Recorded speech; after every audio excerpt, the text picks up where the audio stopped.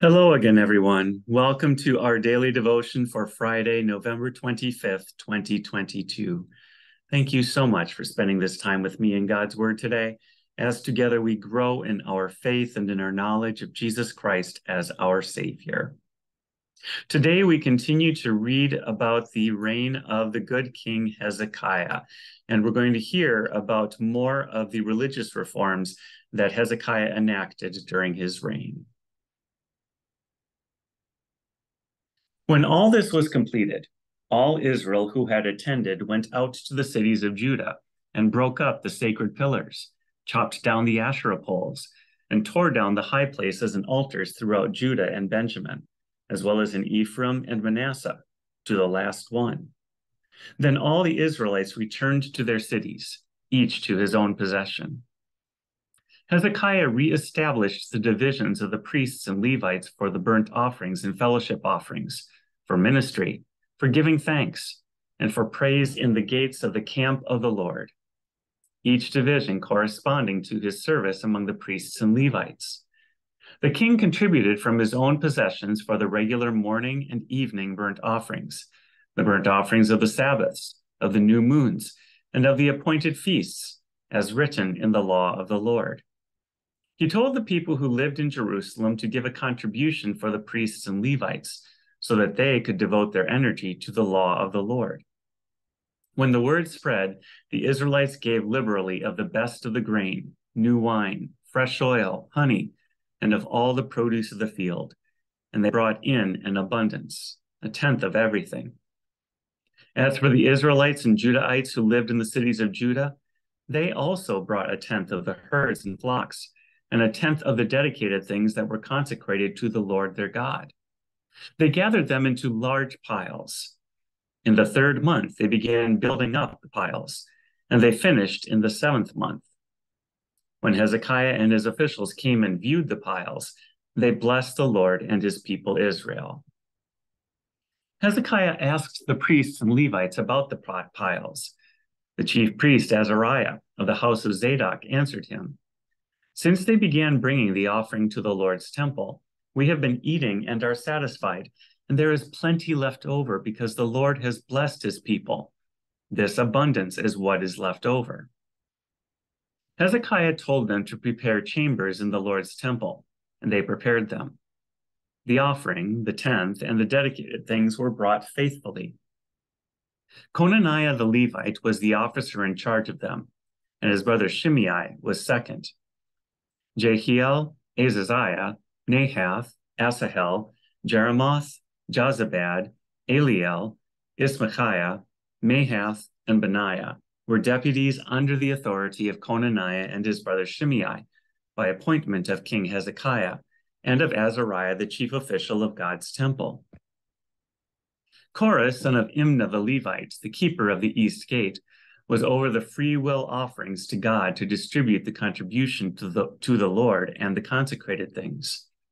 Eden, Minyamin, Jeshua, Shemaiah, Amariah, and Shechaniah in the cities of the priests were to distribute it faithfully under his authority to their brothers by divisions, whether large or small. In addition, they distributed it to the males registered by genealogy, 3 years old and above, to all who would enter the Lord's temple for their daily duty, for their service in their responsibilities according to their divisions.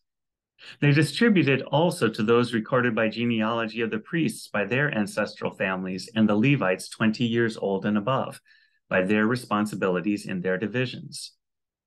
To those registered by genealogy, with all their dependents, wives, sons, and daughters of the whole assembly, for they had faithfully consecrated themselves as holy, and to the descendants of Aaron, the priests, in the common fields of their cities, in each and every city.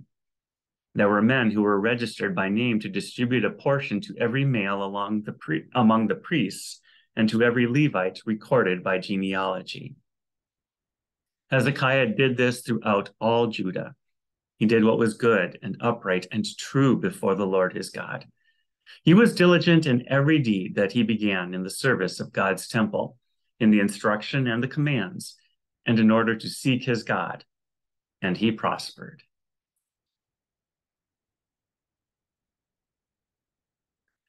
So far in this vision that Jesus gave to John, we have seen many depictions of the enemies of God's people.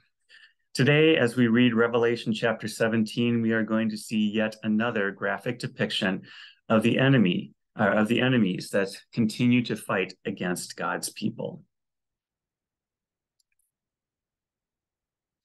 Then one of the seven angels who had the seven bowls came and spoke with me. Come, I will show you the judgment of the notorious prostitute who is seated on many waters. The kings of the earth committed sexual immorality with her, and those who live on the earth became drunk on the wine of her sexual immorality. Then he carried me away in the spirit to a wilderness. I saw a woman sitting on a scarlet beast that was covered with blasphemous names and had 7 heads and 10 horns. The woman was dressed in purple and scarlet, adorned with gold, jewels, and pearls.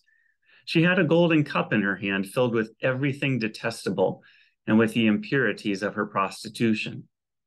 On her head was written a name, a mystery, Babylon the Great, the mother of prostitutes and of the detestable things of the earth.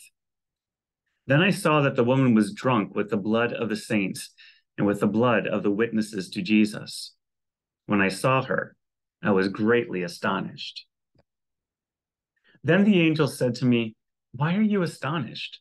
I will explain to you the mystery of the woman and of the beast, with the 7 heads and the 10 horns that carries her. The beast that you saw was, and is not, and is about to come up from the abyss and go to destruction. Those who live on the earth, whose names have not been written in the book of life from the foundation of the world, will be astonished when they see the beast that was, and is not, and is to come. This calls for a mind that has wisdom. The 7 heads are 7 mountains on which the woman is seated. They are also 7 kings. 5 have fallen, 1 is, the other has not yet come. And when he comes, he must remain for only a little while. The beast that was and is not is itself an 8th king, but it belongs to the 7 and is going to destruction. The 10 horns you saw are 10 kings who have not yet received a kingdom, but they will receive authority as kings with the beast for 1 hour. These have one purpose, and they give their power and authority to the beast.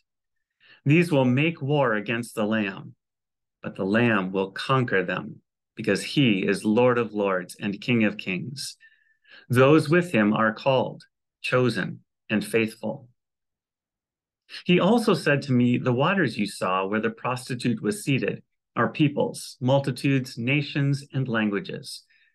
The 10 horns you saw and the beast will hate the prostitute.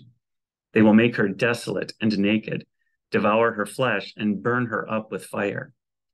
For God has put it into their hearts to carry out his plan by having one purpose, and to give their kingdom to the beast until the words of God are fulfilled. And the woman you saw is the great city that has royal power over the kings of the earth." And now the Lord bless you and keep you. The Lord make his face shine on you and be gracious to you.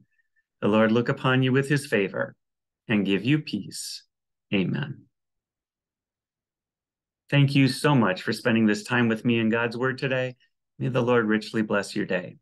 I look forward to seeing you again tomorrow.